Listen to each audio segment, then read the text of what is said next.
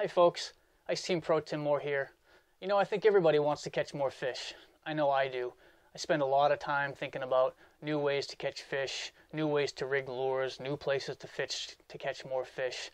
And I know a lot of other people do too. You hear a lot of talk about efficiency and how efficiency translates into productivity on the ice. And for me, efficiency off the ice is just as important as efficiency on the ice. One of the ways that I make myself more efficient on the ice is when I'm loading up these jig boxes like I'm doing here. I got a pile of Clam Pro tackle to put away. One thing I do is I clear out all the eyes. Even if they don't look like there's any paint in there, usually some epoxy in them, especially with these epoxy drops.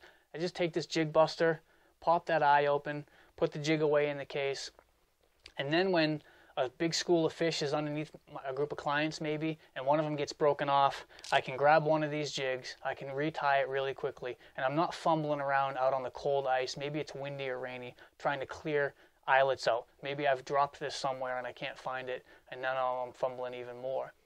So just this one simple little thing when I'm putting all these jigs in this jig box can save me a whole ton of time and make me more productive while I'm on the ice. I'm Ice Team Pro Tim Moore. I'll see you on the ice.